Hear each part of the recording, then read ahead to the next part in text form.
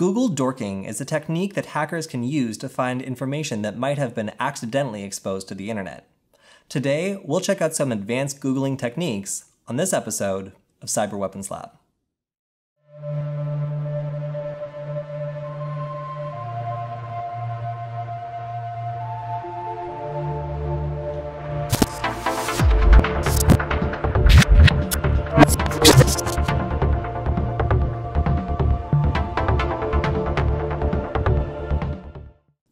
When most people think about finding vulnerable devices on the internet, they may think about Shodan.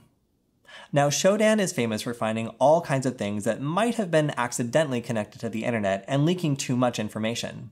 But it turns out we don't actually need to use Shodan in order to do this. We can just use Google dorking instead. Now, Google dorking uses some of Google's innate abilities to locate various things that we can find via specific search strings. And this can be log files, error files, things like webcams that are exposed directly to the internet, and even administration panels that allowed us to get into a device that doesn't require a password. Now, this is a great way to use a simple browser and a Google search to find devices that are vulnerable. And we'll go through a couple different Google dorks today that can lead us to all sorts of different things that might be kind of surprising. Now, one thing I need to point out is that although this is a powerful technique, we need to make sure that we're not logging into anything that requires a password, even if that password is shown in plain text, because that's the line at which it becomes illegal access to a device that we don't have permission to use. If you have any problems doing this, you can check out the Null Byte article linked in the description for troubleshooting and other general advice. Once you have a web browser connected to the internet, then you're ready to go. Now, this might not be the page you think of when you think of hacking, but what if I told you you could probably get the login and password to a server on the internet using just a Google search in a matter of seconds? Well, that is using dorking, and we're going to get into what that is today because it's kind of related to what we've already covered about using search operators, but instead the goal is to use those search operators to go after a specific type of target. Now, we cover things that are useful like removing search results and looking for specific file types, but if we really want to go crazy, we need to actually target specific things that we know are vulnerable and can be used to dig deeper into a system. Now, these are going to be things like accidentally exposed logs, which might include attempts to log in that failed. This could reveal usernames and passwords. We could see configuration files that show us all sorts of details that aren't supposed to be made public. So let's get into this by exploring some of the most basic ones. First and most basic, let's say we just want to see an older version of a website.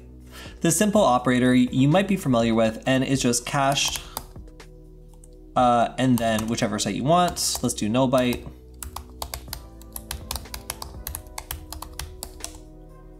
And we'll see previous older versions of the Null Byte site. Great, sort of useful, but what can we really get going?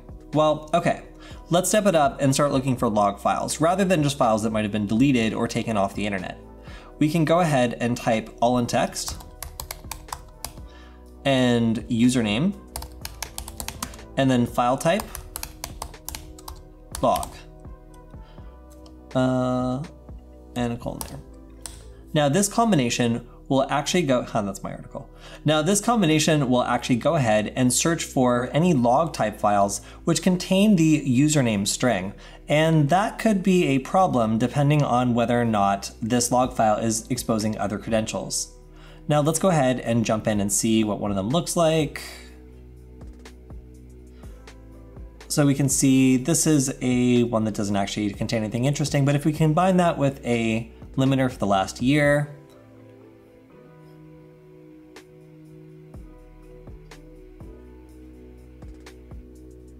we can actually begin to search through this log file for juicy things like passwords or anything else that might pique our interest. Now, by digging around, I can virtually guarantee we're going to find some sort of username or password because that's just kind of the nature of these exposed logs. Let's see.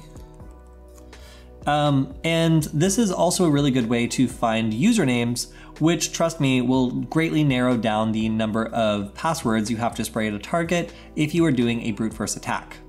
That's because typically these sorts of logins could have basically any username associated, so you would need to go through a complete list of every possible username and every possible password that you want to actually attempt to brute force the system with, which can lead up to a whole bunch of results. So you can dramatically cut that down by locating usernames for various systems, and then just kind of hanging out and looking for, there we go, web dev passwords. So this sort of information can be really, really helpful. You might need to dig around and attempt to find this, but you will generally be able to find usernames and passwords in these sorts of files. Okay, so what else can we find? Well, let's go ahead and try another one, which is in URL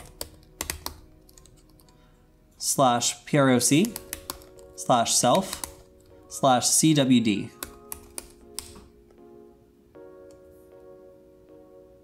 Now, if we want to find FTP servers, we can type in URL, in title, index of, and then in URL, FTP.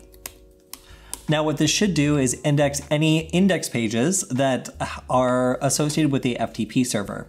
And here we can see that we might be able to download files or find some internal directories on the server, which could be useful if we need to know about the manual for a, why am I downloading a PDF? For a Vigor 2950 WAN. And especially useful if we want it to be completely in Chinese.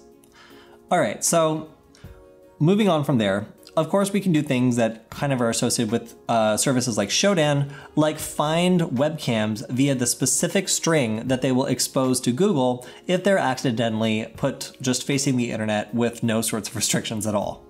Now, an example might be for a webcam in title, webcam XP 5. So this is a type of webcam which, when exposed, we should be able to just click on. I actually haven't seen the mobile version.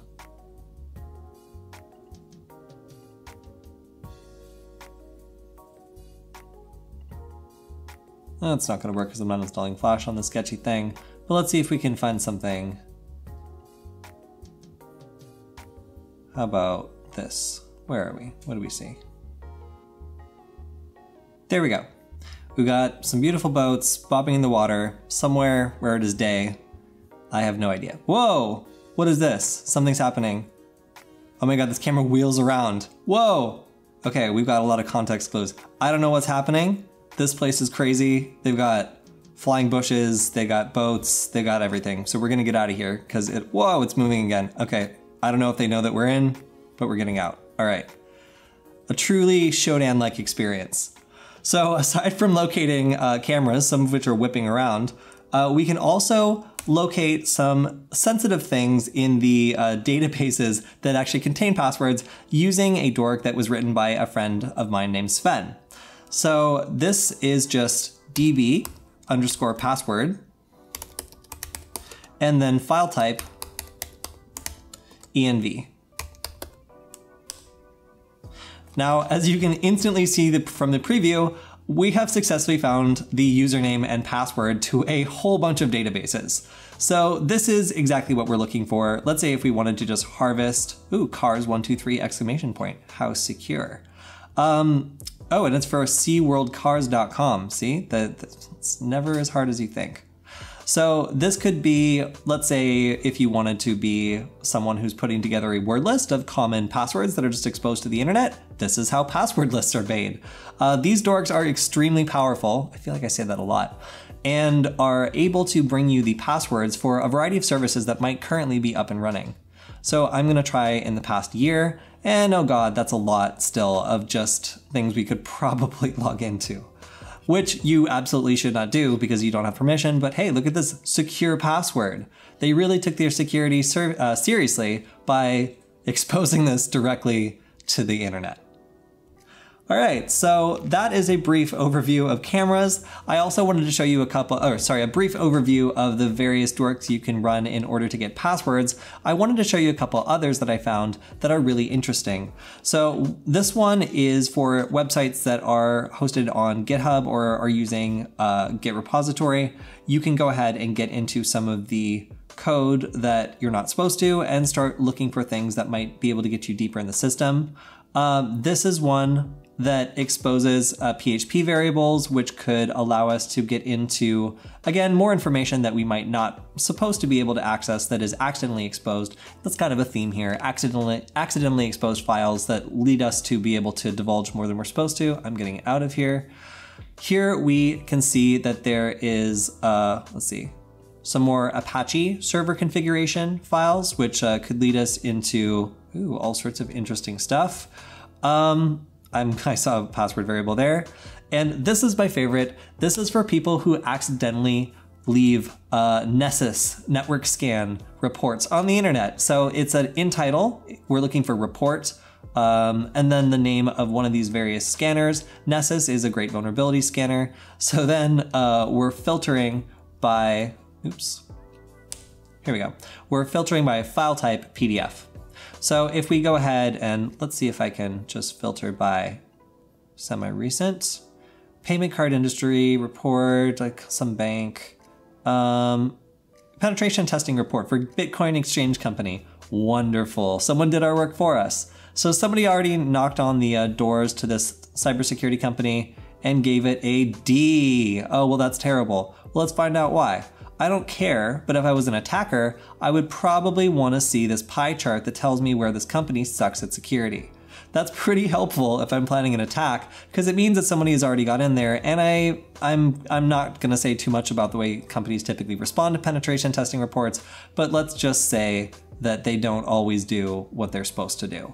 So here I can see that this wonderful business of TAMP demo account, okay, well, maybe not this one, is vulnerable or not vulnerable in a couple specific ways. But being able to look up log files that are just exposed to give people an idea of where a company is weak is a great way to let everybody who wants to break into your company know how you failed your last security audit. With the right Google Dorks search terms, you can find log files and configuration files directly exposed to the internet that dump plain text passwords to massive databases. This and other things might be tempting to log into, but in general, you should be aware that the limit is if you find something on the internet and it doesn't require a password to log in, you're fine. But even if you find plain text passwords to a server or something like that, resist the temptation to log in because that is the limit at which you do not have permission to join, and thus you're actually possibly committing a crime, depending on where you live. Now, it's important to keep that in mind because Google Dorking turns up all sorts of interesting things, so along your travels, make sure that you do connect to webcams that allow you to without a password, but do not that use perhaps a default password that is easy to guess. If you have any trouble with this and you need some more instructions or some troubleshooting, you can also check out the Null Byte article linked in the description. That's all we have for this episode of Cyber Weapons Lab. Make sure to like, comment, and subscribe. And if you have any ideas for future episodes, send me a message on Twitter, because I'd love to hear from you. We'll see you next time.